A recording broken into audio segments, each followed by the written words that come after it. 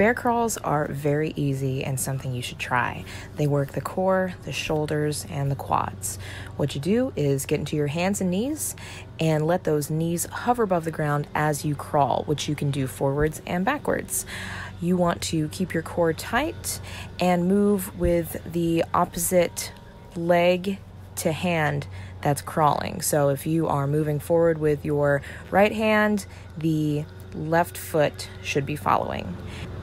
What you don't want to do is pike your booty up, which will not work your core, and you also do not want to twist too much while you are crawling. Keep these things in mind and give it a try.